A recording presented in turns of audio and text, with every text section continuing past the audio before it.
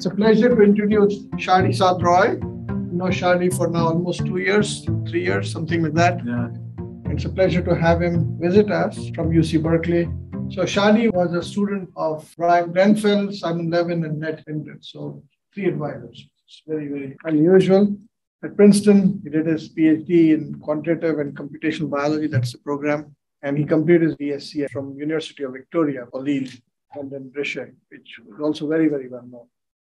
I happened to meet Chadi because of his work that he was doing with Simon and Brian, and we have a couple of interesting threads that are ongoing.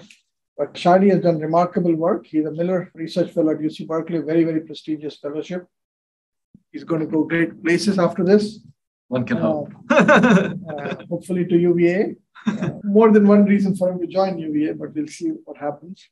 But he has a series of very nice science papers in the last 2 years. And hopefully he'll cover some of it and then talk about extensions. So that's Chadi, over to you. Thanks for coming. Thanks, Madhav. So I thought I would do a talk that covers, for completeness and obviously for historical reasons, how this started off in 2020 and then where we are today. And intermingled with this are going to be ties to other ideas from influenza and some more current work as well. And hopefully that'll elicit some ideas and hopefully people will maybe we can have a small discussion afterwards. I always find it funny to have to introduce COVID-19. I guess everyone's lived through this and everyone knows what it's like.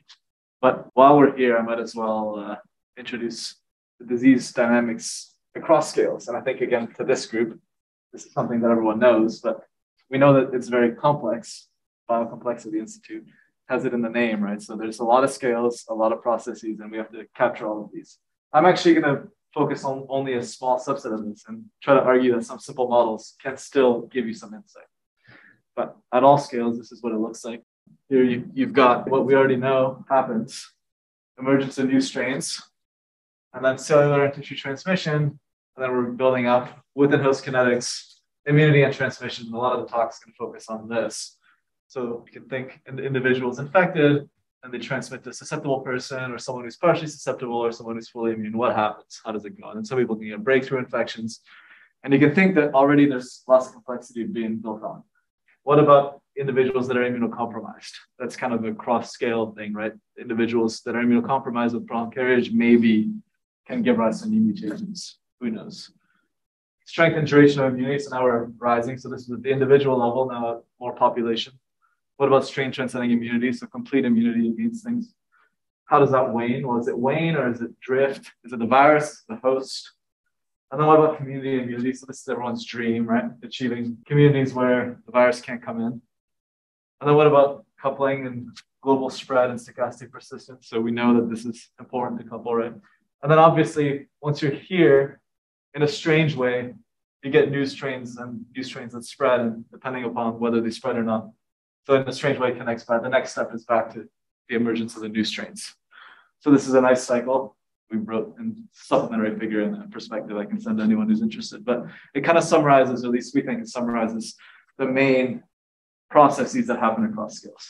So that's just we'll narrow down as we go. So the next, narrowing down further, something I'm interested in, that's this triangle, shedding, immunity, and transmission.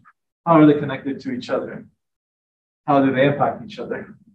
And so obviously, I can argue again that understanding that is pretty important, both as a fundamental knowledge and to try to control disease, control SARS-CoV-2, right? So how does this change epidemiological dynamics? What about evolutionary outcomes? And what about control measures? So again, this is going to be the central key, and that's mostly on, it kind of comes across the cycle across the multiple levels, but certainly is very much focused on immunity and transmission. So now to introduce COVID itself. So where are we at, or what do we know? Well, there's obviously a bunch of unknowns right now, still today, especially true in 2020, but I would say that still a lot of it today is still unknown. What about immunity after infection? What about immunity against different variants? What about immunity after vaccination? Where do new variants come from? A lot of different hypotheses. I think it's hard to know. And also it's hard to know, potentially we can find out where new ones have come from, but we don't really know where the future ones will come from, right? Not necessarily. And obviously, what's the clinical impact? So a lot of acute infections, but what's the longer term potential burden? And I think is a massive unknown that's going to definitely shape the next decades, probably. So I think, again, don't have to really drive this point too hard, but it's important to untangle the different processes that are driving these things, right? And you want to also investigate what might happen in the pessimistic scenario or the optimistic scenario, so we can have an idea, guide our intuition as to when might something happen, depending upon what the input parameter is. And so, yeah, as I said, I would argue that simple models can be useful here. And so that's a lot of my work, is very simple models, and hopefully they guide one's intuition.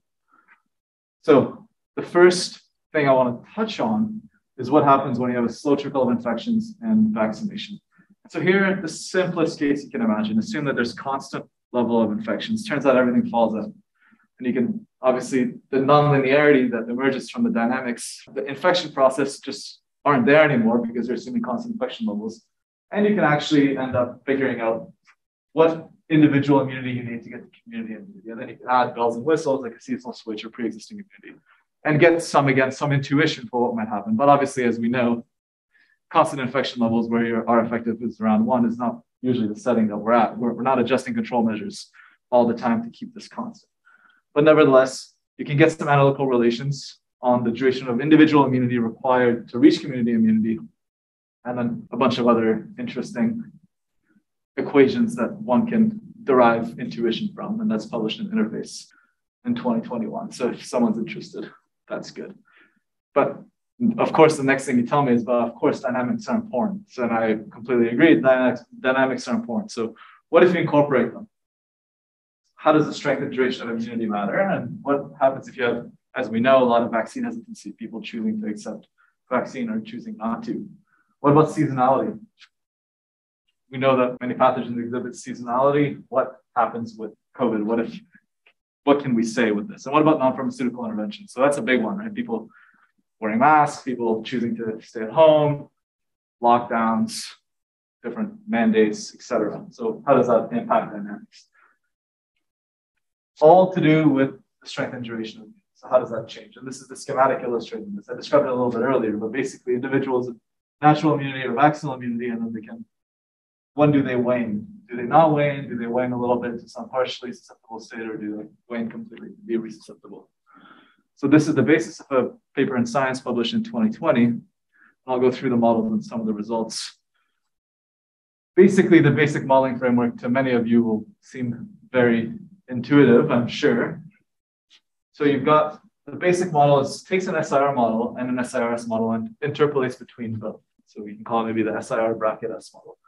The SP are primarily susceptible, the first susceptible. Everyone enters this class fully naive, basically.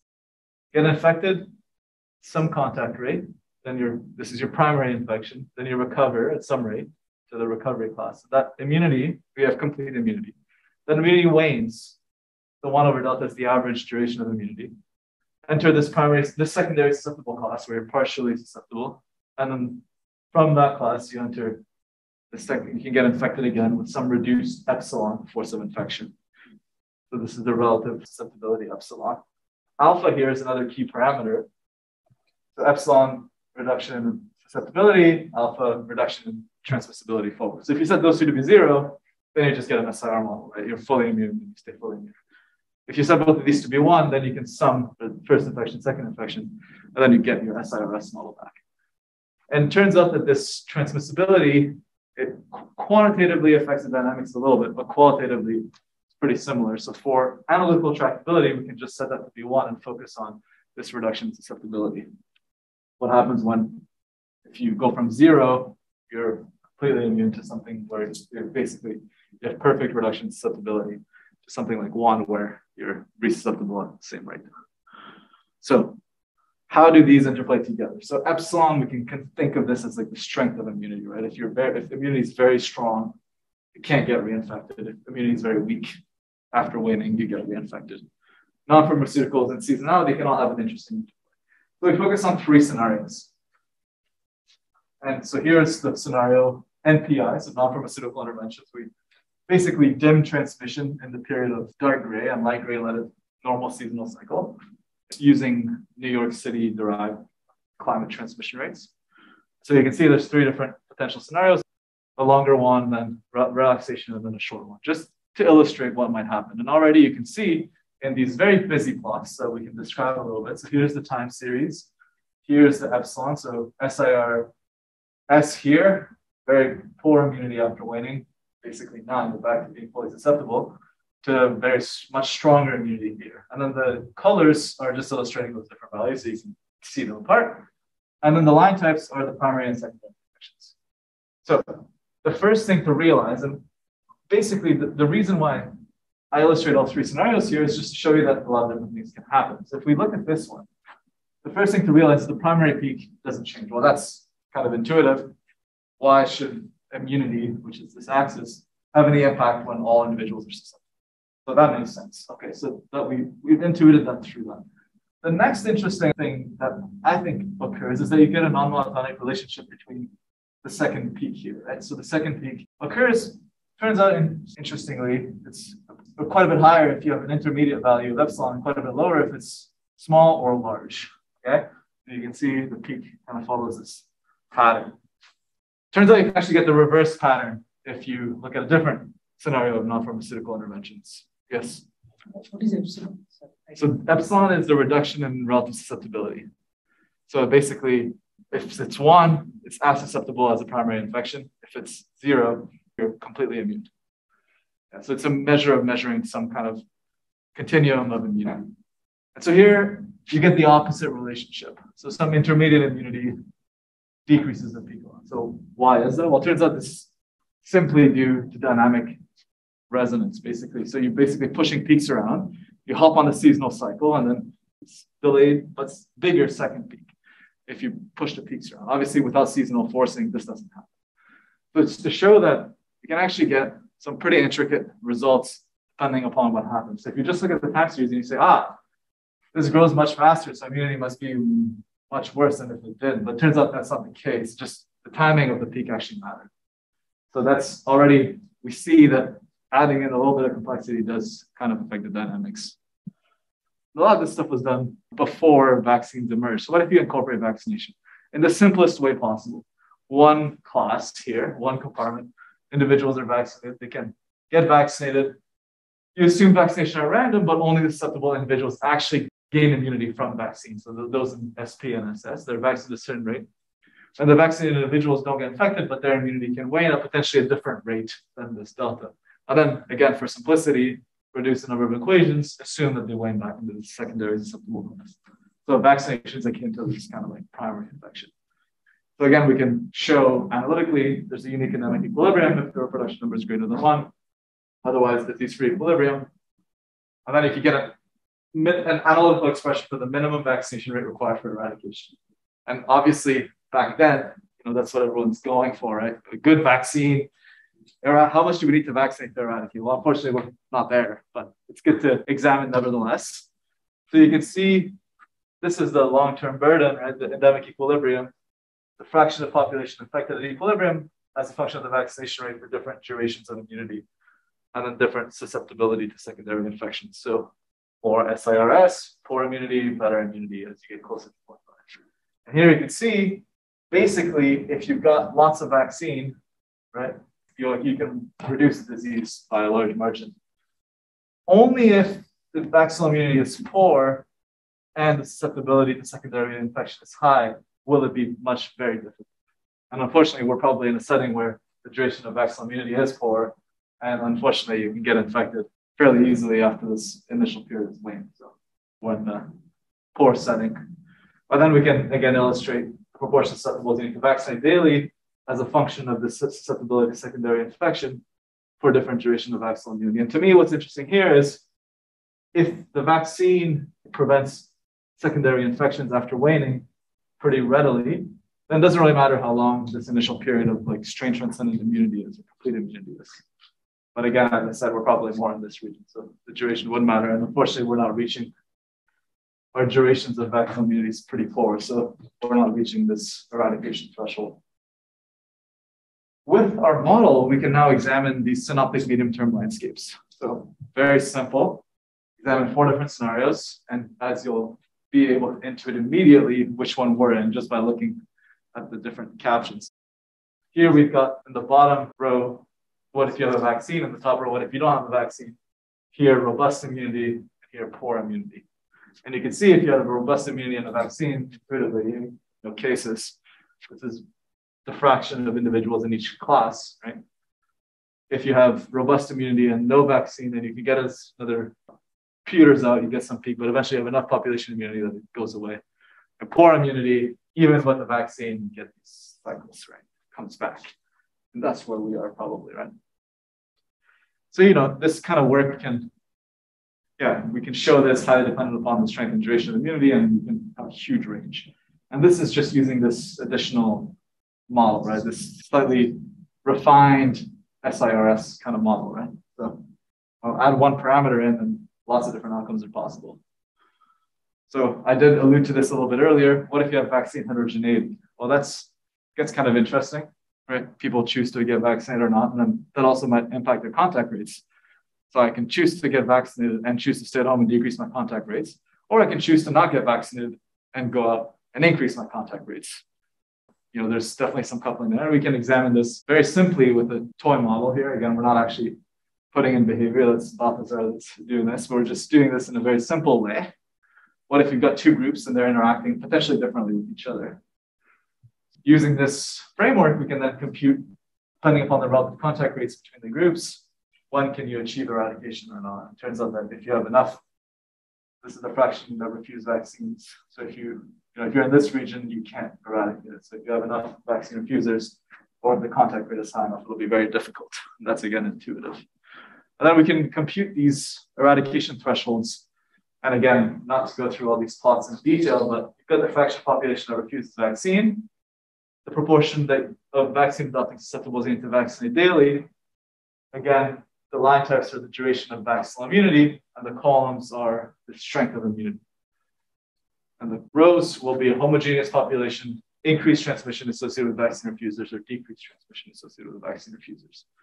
So the first thing to notice is if you decrease the transmission, then that's good news, actually. If the vaccine refusers stay at home, they don't take their vaccine, but they stay at home, then it doesn't really matter too much, right? It's fairly flat.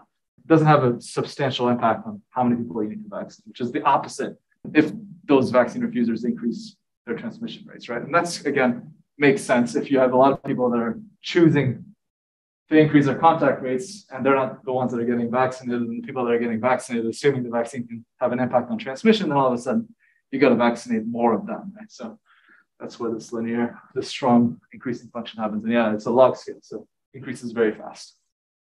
And then I didn't show this figure, but the refusers can also affect the synoptic view of the medium-term dynamics. And so you can get some slightly counterintuitive or non-intuitive results, maybe not counter, but once you think back through it, it makes sense. And then there's some additional considerations I didn't mention here that we examined. So obviously the main thing is what if you have heterogeneity in transmission and immunity? So maybe the first infection is really bad in some individuals, better immunity than if it's milder. And you can qualitatively, again, very similar results, some quantitative differences. What about pulse vaccination? So this is we're assuming constant vaccination rates. You can take the other assumption, assume you have tons of vaccine, you just vaccinate a bunch of people at once. What happens? And again, the landscapes change a bit, but the overall message stays the same. And what about different seasonal patterns? So that's kind of interesting. So we were using, those plots in New York City data, but what about Delhi or Jakarta? You can see the R0 slightly different, all right? Basically flat for Jakarta, closer to the equator. So what happens then? Well, we have an online interactive application where readers, it's actually been pretty useful. People have enjoyed going on and changing the parameters and seeing what happens to the dynamics. So yeah, basically, I think the main take-home message of this part is it's good to use these simple models to guide our intuitions. Now, the big question that emerged after we started doing this stuff is you've got 2-dose vaccines and there's jurisdictions that extend the space between doses. So what happens? Well, we can actually use our model to extend it to multiple doses, V1 and V2 now, dose 1, dose 2, with this interdose rate, right? So 1 over omega is going to be the average interdose period.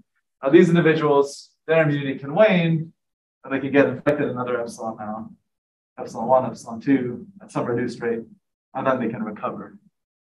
And then we can examine the evolutionary considerations, and I'll discuss this in a bit as well. So basically, there are a lot of different moving parts. We went from a much, well, Balthazar thinks high dimensional model to a much even higher dimensional model now. So now it's going to be really hard to say much, but we can still investigate this and look at all the different potential scenarios. So that's a paper in 2021. Remember, we had 4 plots, 4 different scenarios. This is actually only looking at one of these potential plots. Becomes 8. So there's many more, and without showing them, there's not enough time to go through all the different scenarios. But just to illustrate what you can do with this refined model, is to look at what happens when you have something like less robust natural and vaccinal immunity, probably what we're dealing with now, right? So immunity is not too robust. You don't have complete immunity, and maybe for a short period of time, and then you become susceptible again. What if one dose, shorter and weaker immunity, or longer and stronger immunity, right? So what if it's equivalent to 2 doses or not nearly as good? And you can look at the different strategies, 1-dose strategy all the way to the recommended 2-dose strategy, or 12 weeks or 24 weeks. And again, you can see the immune landscapes, or as we call them, immune landscapes, they split up the population, all the different types, lots of different options, much more than before. The next panel here is cases in red, severe cases in black, the dashed line, and then the top is just to illustrate, schematic illustrating the proportion of people that are vaccinated. So you can see that the 1-dose strategy in the longer and stronger immunity case is actually quite good, right? If you start vaccinating right when the peak starts rising, you can snuff the first peak and then build up a good immunity, and then it's fine. In the case where it's poor, though, you can snuff the first peak, you reduce it quite a bit, and then it can just come back to haunt you later, because all these people are now in these categories, right? And these can get infected again. And then immunity is poor, and then you get massive further cases later on. And then turns out in the recommended 2-dose strategies, if you have limited vaccines early on, well, you don't really do much of the first peak, but then you get the benefit in the long term, right? You reduce the cases longer on. And then if it's 1 dose is equivalent to 2 doses, then that's a very bad strategy, obviously. The interesting thing here is a 24-week interdose or 12-week interdose period. You can see you can actually get, for example, on the poor 1-dose immunity case, you can actually get almost the same reduction early on, and then you stave off the worst cases, such as these big peaks later on. And the idea here is you get the people their second dose afterwards, so then they do eventually mature into this broader immune phenotype. So again, just to show that you have to think about these things before making decisions. And obviously, in the absence of clinical data, well, one should really do clinical studies to understand this, but you can still use the simple models to tease apart what's going on. Yeah, so then this is just summarizing what might happen. The cumulative cases across the medium term. Then this is the severe cases and the total cases, depending as a function of the interdose period and the 1 to 2 dose immune response. So you can see that there's an monotonic relationship, right? If the interdose period is too long, then you get more cases. If the interdose period is too short, then you get more cases. Somewhere in the middle, you can minimize it. And the same, basically, the total and severe cases are very similar, just different scales. And then this is again, just as I showed before, you can get a minimum. Again, we're thinking in terms of, we're trying to get eradication. With the simpler model, you can get a nice quadratic and get the thing analytically. Now, this minimum first dose administration rate is a solution to a cubic. So you can show it exists, but you have to solve it numerically. Depending upon what's the 4-week spacing, 12, 24, 48 weeks, and as a function of the relative susceptibility after weighing 1 dose or weighing 2 doses. And again, so now this is a solution to a cubic, and you can solve it. And again, lo and behold, if you've got a short interdose period, then if you take the transect here, it's very similar. So the 2-dose immunity, the relative susceptibility after 2-dose immunity is much more important. Yeah. Yeah, exactly. Take a transect here, this one's more important. Take a transect here, you see that the 1 dose doesn't have a big impact. If you have a big interdose period, then all of a sudden, the characteristics of 1-dose immunity become much more relevant. Take a transect this way, and the 2 doses is still important. So depending upon what you choose, again, it's going to make a big difference to what might happen. But I think this is wishful thinking, because we're not going to be any close to eradication anytime soon, unless you develop new vaccines, which I'll talk a little bit about in a bit, actually. Take some insights from influenza. And then the big thing here too with the dose, spacing the doses or not spacing the doses is what might happen evolutionarily. So lots of different thoughts. So we'll build on this paper by Grenfell et al. In 2004 in Science, where you look at the phylogenetic curves. It's a very simple model. So as a function of so you have immune pressure and potential net viral adaptation rate. And then basically it's a concave down function, strength of selection. So if strength of selection increases with immune pressure and the viral abundance decreases. So if you have no virus, then you've got no potential viral adaptation. If you've got no immune pressure, no selection, then you also have no adaptation. Somewhere in the middle will maximize it, right? So we have three different compartments that are potentially undergoing this, right? You have the individuals who've been infected, and then their immunity is waned, or individuals with one dose immunity whose immunity is waned, or two dose immunity whose immunity is waned. And again, we don't really know where those different infection classes lie on this curve, right? So we can look at three scenarios. So here's scenario one, low potential viral adaptation. All three are pretty good. Here's scenario two, one dose, lots of potential net viral adaptation. So you've got this intermediate immune pressure, and then two doses or natural immunity are good. And then the worst scenario, right? You have high potential in between three. So flu generally is seen as being somewhere in here, just for the virus. You've lost potential adaptation. And then, again, not showing everything, but just to show you one snapshot of what you can have. So you can look at a different strategy. So one dose, 24 interdose period, or recommended two dose strategies, depending upon the scenarios. You can see that if you're in scenario one, it doesn't really matter what strategy you do, right? You basically get low viral adaptation, which is the y-axis on all three cases. The purple scenario, however, or the blue scenario, it will really matter what kind of strategy you pick. So again, you have to, before deciding what you do in the absence of clinical data, you have to think about these things carefully and know what could happen or what could not happen. And so it's interesting to play with these models to get some qualitative insight into what could be important in the future. And again, lots of additional considerations. Can I ask a question? Yes. Take questions? Yeah, sure. Can you just describe what you mean by immune pressure? So here it's just basically, it's very, very like abstract, right? Like it's just, you're imposing the virus is growing, you've got some antibody response or some immune response that's snuffing the virus down and preventing further growth. And so if you've got no immune pressure, then the virus just grows, but also might not explore this potential genotypic space, right? If you've got high, then you might explore, but it might be so strong that you have no more viral abundance. Got it. Yep. A good question. And so yeah, lots of different things to consider. What if you switch dosing strategy? So one thing we did find is if you switch the dosing strategy from a one dose initially to then the 12 weeks or 24 weeks, you can, again, mitigate a lot of the bad effects or to the recommended one. So basically the idea is always make sure that individuals get their next dose to prevent this kind of potentially nefarious outcome. And vaccination ramp up, right? So right now we're assuming this constant rate. What if you ramp it up? Or different vaccination rates and then refusal as well. Another big question. And then yeah, lots to think about and see and supplement the paper, or just ask me and we can discuss. So the next big question here was, again, we're following the times. Now we're in 2021. There's vaccines. There's two doses. People are getting vaccinated. And there's this question of vaccine nationalism, right? So you got two countries, a high-access region may or may not want to give vaccines to a low-access region for various reasons, right?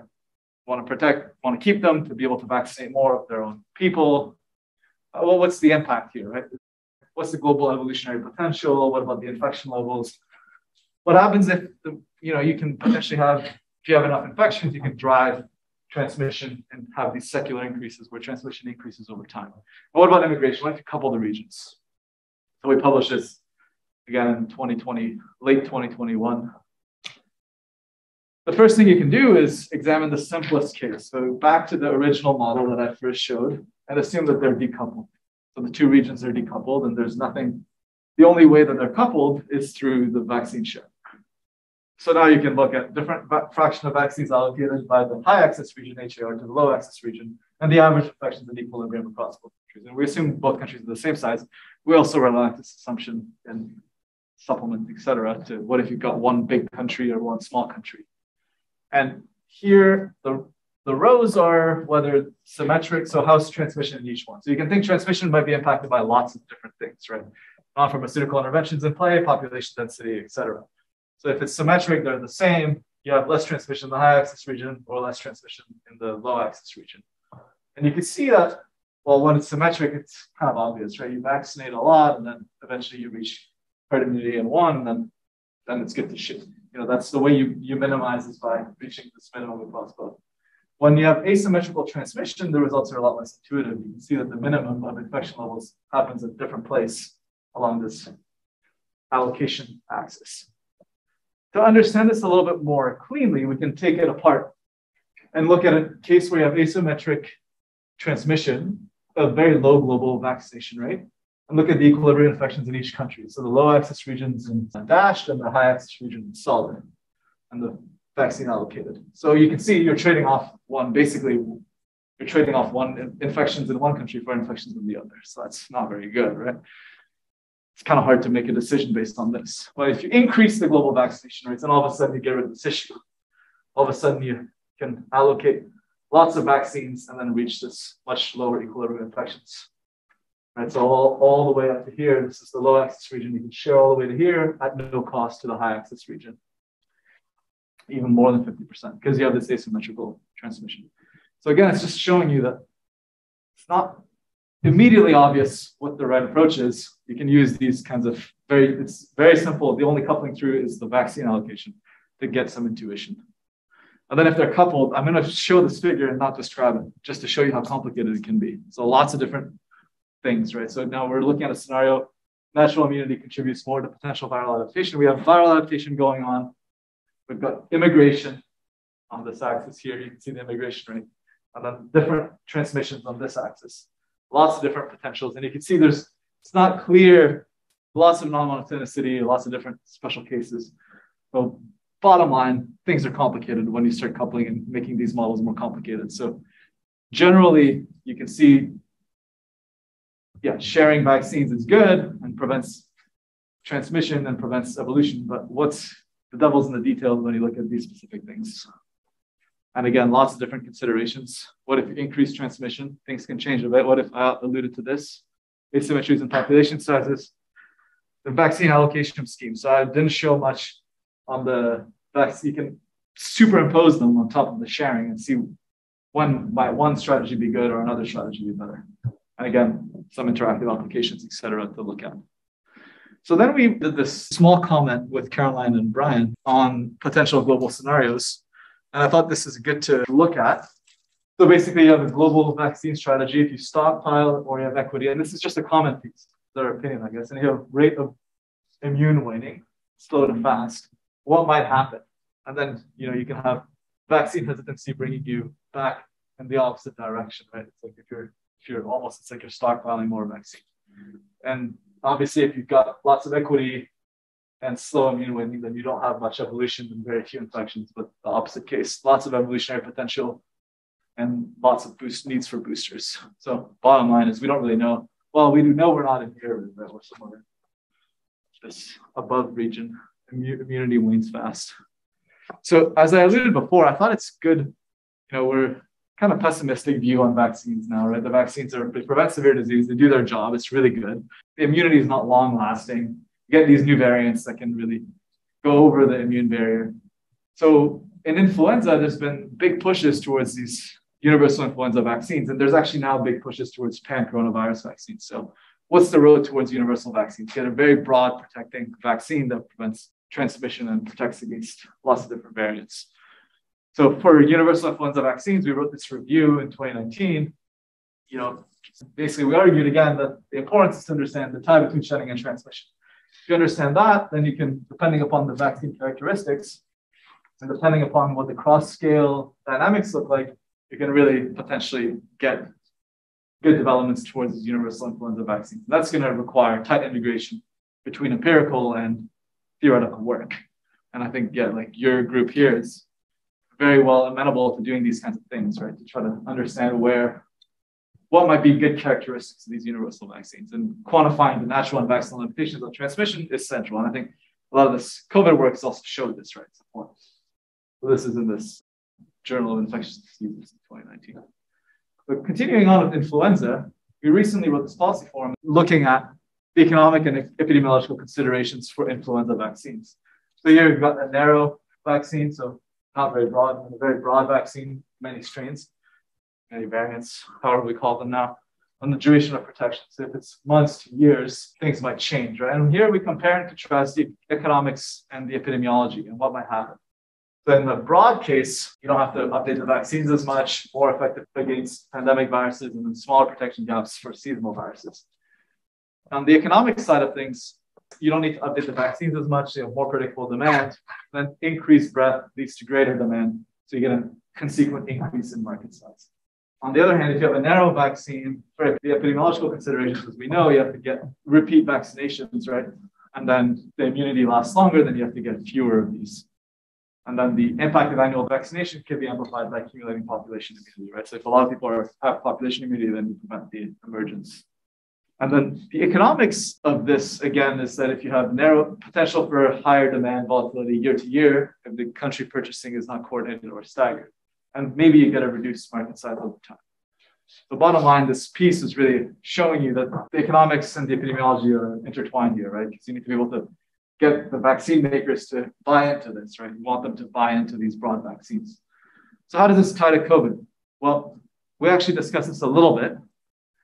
And if you have SARS-CoV-2 transitions to an endemic virus that mostly causes mild illness, then the future vaccines against coronaviruses probably might focus more on pandemic protection than routine immunization. However, the long COVID could change this balance, right? So if you have a really high burden in the long term, then it might make more sense to really try to prevent even these infections, even if they at first appear mild. So lots to think about here, and I think the economics angle is something that is very important as well to consider. So now we're almost near the end, the last piece that we recently did that I want to highlight. So how are the dynamics of SARS-CoV-2 variants influenced by vaccine breakthrough infections? So this is, again, inspiring when you see all these breakthrough infections happening. How might that change the dynamics? How might that change the number of individuals that get an infection in the end? And then what's the impact of immunological uncertainties and transmission heterogeneity? So again, lots of these, we don't really know what happens. Some individuals might just be immune after their first infection. Others might just get repeated infections. How does that change the dynamics? So this is a preprint on medRxiv, if anyone's interested. So simple model again. So I'm going to drive this point home. Two subpopulations. You've got a susceptible population and the vaccinated population. And the vaccinated populations can get breakthrough at some rate. And this is this rate here, the relative susceptibility to infection due to vaccine. And this is the proportional population. And this is a susceptible fraction and the vaccine fraction. We assume really high R naughts. And we assume here that we vaccinated lots of people, enough to control if the R naught was leaked. So you have very few susceptibles left. Most people are in vaccinated class. And you can see that if you increase a little bit this relative susceptibility to infection after vaccinal immunity, it doesn't require much to really drive this infection here, right? The slope increases dramatically. And the susceptibles, unfortunately for them, almost all of them were infected in this simple epidemic with the slightly higher R naught. So if you're not vaccinated and you're in this setting, that's really bad, right? Like it's almost guaranteeing infection. And you can take a look when it's a bit on a setting that's a bit across R naught. So that one is just a little illustration. You've got here absolute numbers, absolute fractions, and relative to initial. So this, I find this a bit easier to see because we're not normalizing. So in this region, almost all individuals that are susceptible are infected, but the R naught of the invasion variant and the relative susceptibility to infection due to vaccinal immunity. So it doesn't take much in either direction to really lead to lots of susceptibles getting infected. The vaccinees do slightly better, but again, it doesn't take much to really, if you think of like 0.07, so that's 7%. The reduction in susceptibility is 93%, right? And then you just have to go up in the R naughts a little bit and you get lots of infections in the vaccine. So basically, this combination of susceptible and breakthrough infections can significantly promote infections of invading variants. So it's kind of another pessimistic outcome that we can see with these simple models. So if the R naught increases, it could be very bad. What if you've got transmission heterogeneities, imperfect mixing between susceptibles and vaccinees? So some susceptibles, they don't want to see vaccinees, or vaccinees don't want to see people that are unvaccinated. Well, this is this coupling parameter kappa here. And again, you can see, if kappa is really small, then you can have an impact, but otherwise, susceptibles lots of them are getting infected. And it doesn't take much for lots of the vaccinees to get infected too. And what about immunological uncertainties? So again, here, you might have some vaccinees that are fully immune and some that aren't, right? So this is fully immune and this is the relative susceptibility to infection after vaccinal immunity. So you assume a fraction of the people that are vaccinated just won't get it, and the rest are susceptible to some reduced rate.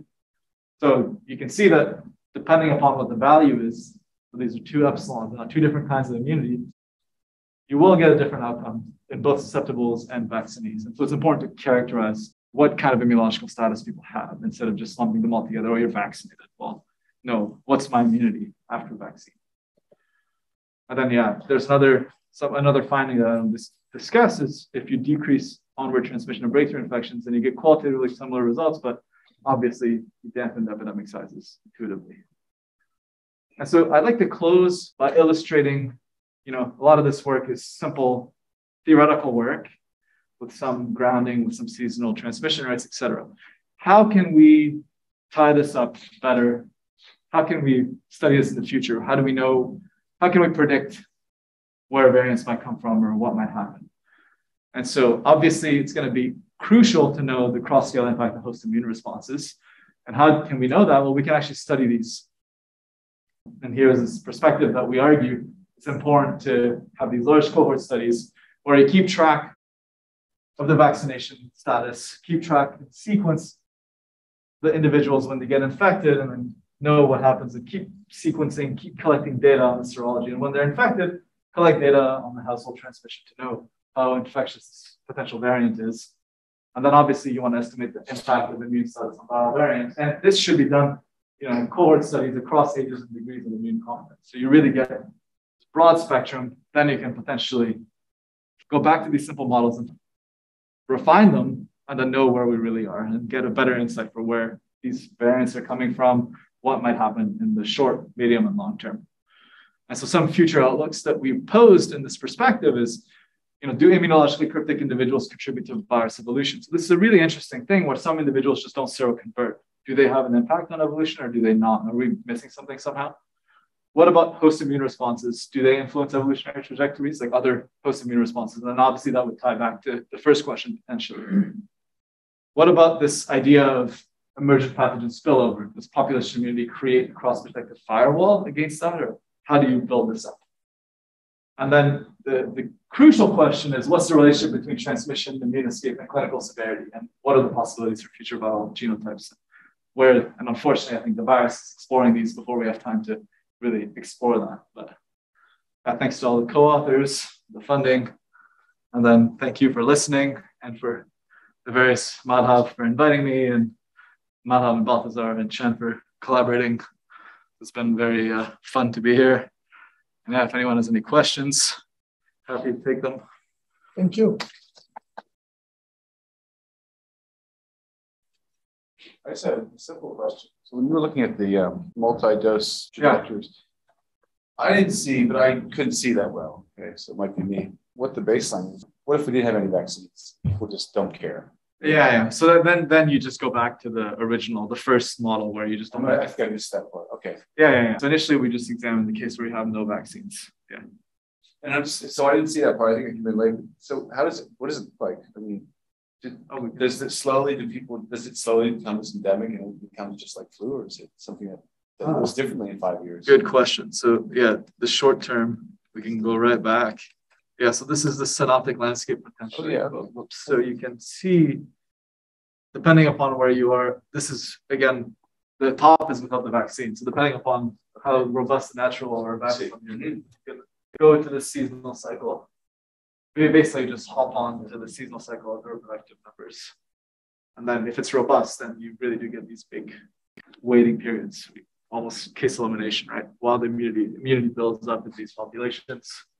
Can't really transmit much. It's very good immunity. Yeah.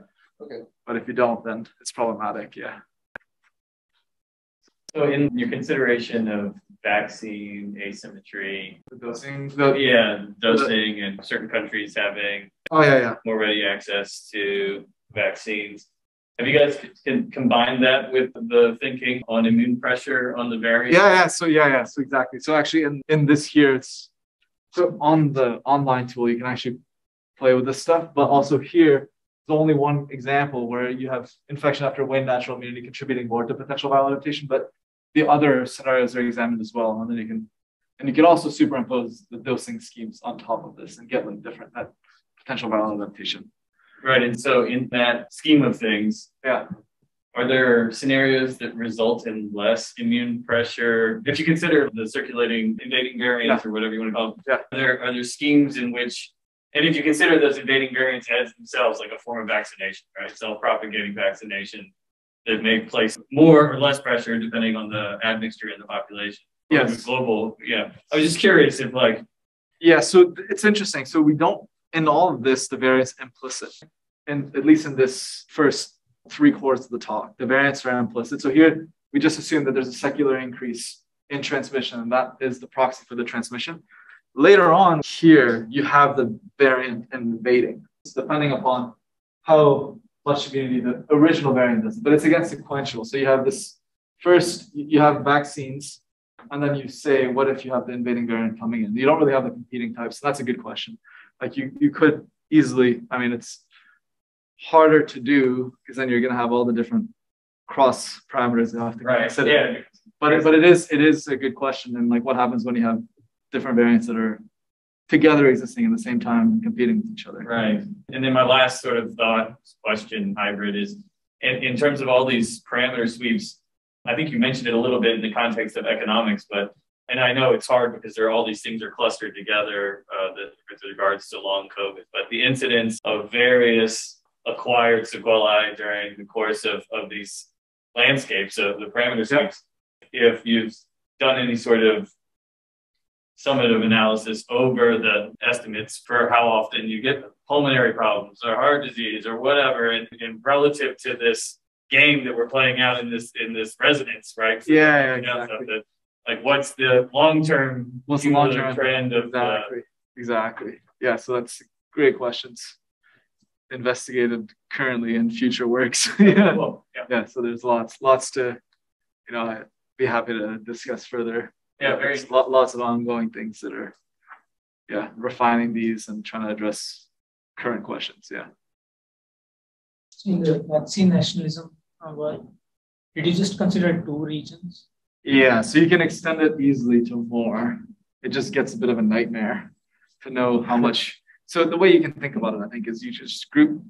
You could think there are going to be a lot of potentially interesting dynamics that interplay when you have more than 2.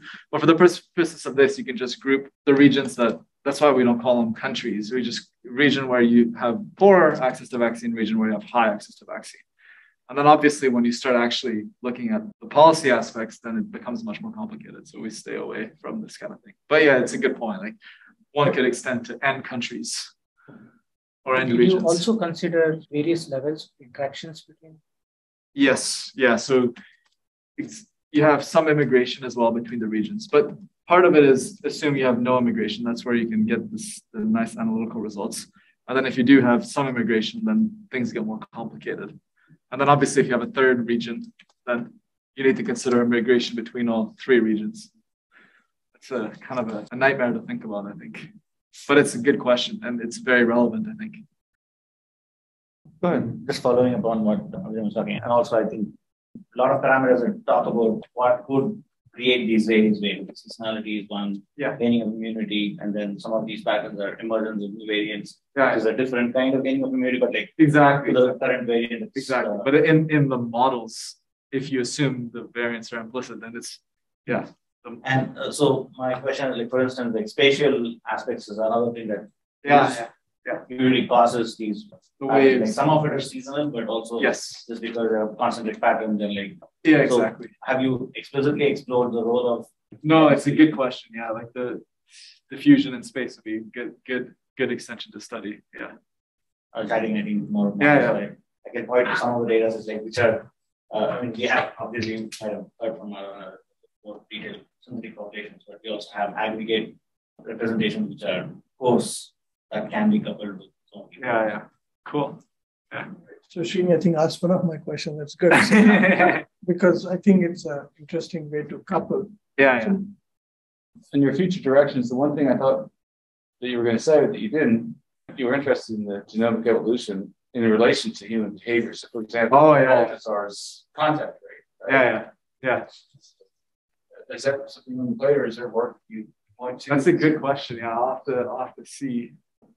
Maybe one high-level question just to get a context, because there are so many of these domains that intersect to build these models, and for like you're going for model parsimony in some sense and trying to extract high-level insights. Yeah. So maybe you can talk through the process, and also like how do you decide like this is enough from this domain or this is enough, because like there are a lot of these domains that you span. Maybe that some insight into the process. I think it's complicated, I guess. Yeah. The simpler the better for these intuitive insights, I think.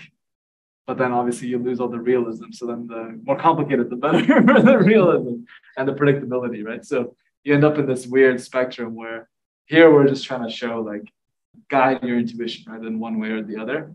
And I think it's again like a lot of the choices are, well, you know, without missing anything that might be of relevance to the question you're studying. Yeah, I also wonder if there's some kind of non-consistency in that space where more you get into that domain, like there's a point at which you'll get the maximum insight, because there might also be like counterintuitive insights as you layer in one more level of complexity. Exactly. And conclusions might exactly. I think that's why it's important to go to really do, you know, here is only one slice of the questions, but I think building, and that's why I showed this original figure at the beginning. You really do need all that complexity to really understand the process. And I think you're right. You might miss something that's interesting that's happening at one scale by omitting the other. And so using a cross-scale or very detailed approach really can give you much more of a, even qualitative insights, right? Because you might miss something if you oversimplify. I think it's a very good point. To the policymakers, what do they think of this level of abstraction? Yeah, so it depends on some. I think some of them really do. They like it. It guides their own intuition, and they're able to understand what are the key quantities that they should motivate. But I think some people I think it's, and again, all depends on like how their own background. I think one should always be careful with what they're assuming. So I think what we've tried to do is be very clear. These are the different scenarios. These are assumptions. And this is what might, what you can play out in the most crude way, right? Like this one kind of outcome or another kind of outcome. And yeah, some people have been really, really excited. The people that aren't very well trained in this field, but they get pretty excited by seeing that you can actually use these things. You can go online and, play with the sliders, and you can see, the categories change, right? You see the impact right away. Yeah. So it's kind of interesting. Okay, I can ask maybe a couple of questions. We'll do more time, but it's okay. So first of all, really nice talk.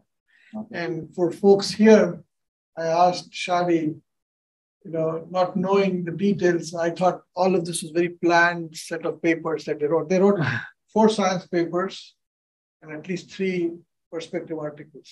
One in Science, one in Nature. Oh, the review, the Nature reviews. But it's amazing. Chadi tells me that it was not planned in the way I was taught. So it's amazing that it came together.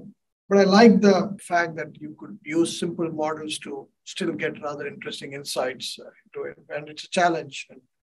And I think over time, models will get complicated. Exactly. And they should be, and like rightfully so, right? Like right. But I think you should build all the realism in. Correct. But it's a debate. I mean, how much realism is needed to understand something at some conceptual level. So this is actually really useful. It's intuition, I think. Yeah, right. Not really quantitative. So I had a couple of questions. Maybe questions is not the right term, but I wanted to get your views for more the audience perspective. We have talked about it. One, Srini's question implicitly brings in the role of networks. Yeah. Which we feel there's a very particular form of heterogeneity in the system. Yeah, and which is the key thing to study. Yes. And I wanted to get your sense for it. The second is our work with Balthazar on including behavior, which is, you've taken sort of immunological and biological view, exactly, but the social view exactly is missing, the economics and the behaviors. Exactly. something that we would like to extend if you're interested in, because I think that layer is important, and COVID showed that's exactly. You start touching on it through hesitancy and nationalism. Exactly, very simple. Inroads, but I think there's more to be done on that side. Yeah. And the last part is my sense from these models, and I want to ask you, have policymakers, a lot of people have used your sliders. Have people contacted you? I mean, a lot of citations for this work. Yeah. A lot of policymakers contacted you, and how do they react, and how do they work with the results you have? So Ezekiel Emanuel, first, he was using it for something. Anyways, he contacted us. He was trying to use the app, and then we did the vaccine nationalism with him. So he was a co-author, and he really liked this stuff.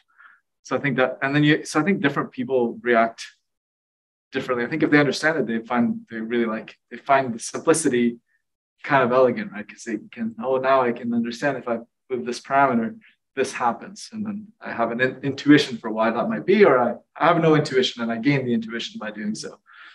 But obviously, it's hard when someone wants a crystal ball, right? They say, what's going to happen? Can you tell me what's going to happen? Well, not with these simple models. That's for sure. We're not fitting to data. We're not predicting what's going to happen next week, right? With these simple kinds of models. It's like climate, right? So you're looking at long-term, maybe, or medium-term, longer. What might be the landscape in the future? You're not going into the details. And I think it depends on what the person is interested in. That's right. So yeah, the reason I ask is, if I look at the work that this group did, which is spectacular on its own ways, but very different, it was directly tied to what policymakers were asking. So it was very operational at its form. Yeah. Different form of science. It was very data-driven. It's complementary. Yes. Customers would not need the concept, Yeah. They're really keen to understand how can we deploy vaccine distributions? How can we deploy who to get the vaccine? Or what's going to happen tomorrow in terms of the disease state? Their questions were short-term and very policy-oriented. Yeah. And if we do this, would it change something else? Yeah. Should we shut down the school? So there is a rather interesting set of works which is forming, is my point. One which is driven by the questions that are present just now, and they're very policy-oriented of a particular kind and driven by the data. Somewhat short-term outlook, relatively speaking, and its value of its own kind. And then these are more scientific questions that have very deep value of a different kind. Exactly. The temporal scales of the value are different. Exactly. They give you a better conceptual understanding of the problem. Of course, one would like to meld it. Exactly. But it's harder to do because you could not have done the kind of science that you were doing with these detailed data-driven models. And likewise, you can't do the kind of predictions and the vice versa.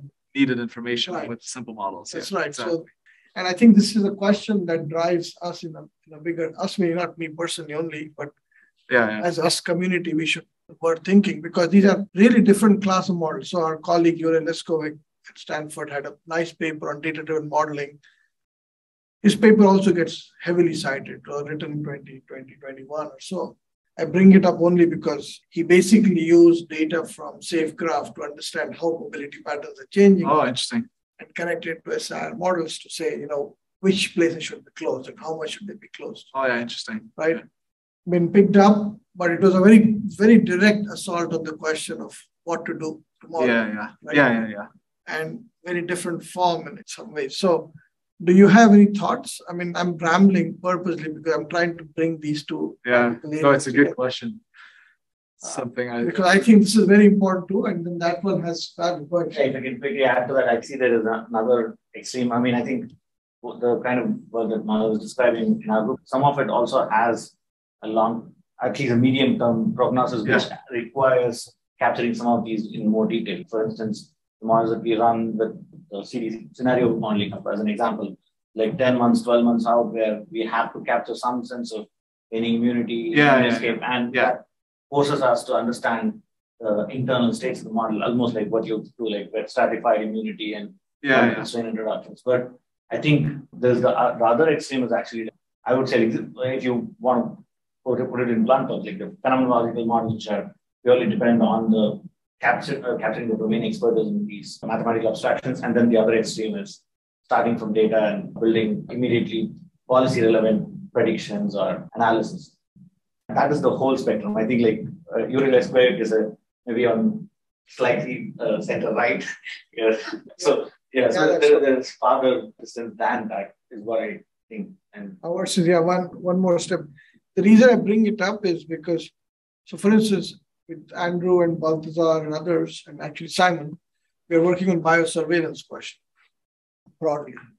But how it connects to our work, very interestingly, we have learned from this experience, and we have two strains of work.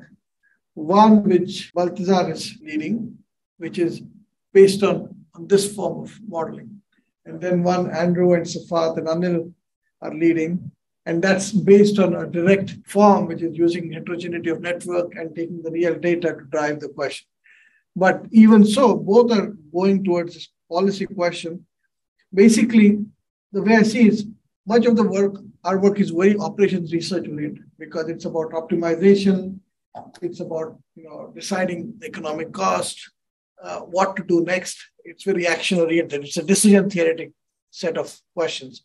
These are scientific understanding style questions in some ways. So we'll share it with you, but I think this part is very important. And I think, as Srini rightly said, as we develop scenario modeling hub models in the future, and I've told it to that team already once before to bring in Simon and Brian and you folks in, perhaps one of the things we would borrow from this model and essentially add to our system, which is how we took SIR models and added to our network system. I mean, our network models internally are just like SIR models. Actually, not very different at all, almost identical. But it was this kind of analysis that people have done is useful. So more a discussion to have had, which is, I think, a really interesting one. Yeah. Very interesting one. And I think the insights you folks got are quite nice. It's a really beautiful, actually. Thank you. Right word. Yeah. Thank you. Sorry, I wanted to sort of get this, trying to absorb it in a coherent manner. Yeah. Thanks again, Chadi. Great. Thanks, we should